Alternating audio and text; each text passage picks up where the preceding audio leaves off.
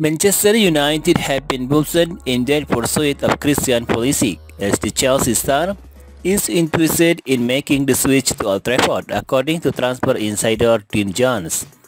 Red Devil boss Erik ten Hag called boosted his squad ahead of the September 1 first deadline, having seen his side suffer consecutive defeats to Brighton and Hove Albion and Brentford.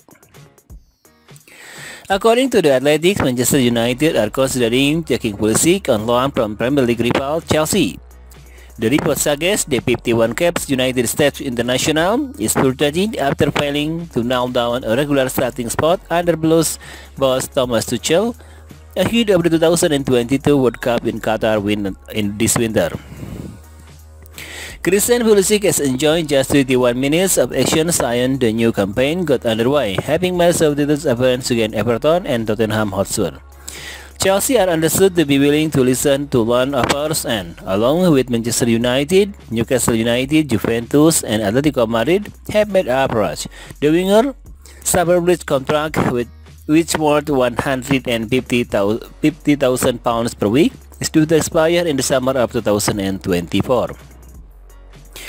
Dean Jones believes Ten Hag has taken a step in the right direction after turning his attention toward landing Pulisic on a temporary basis.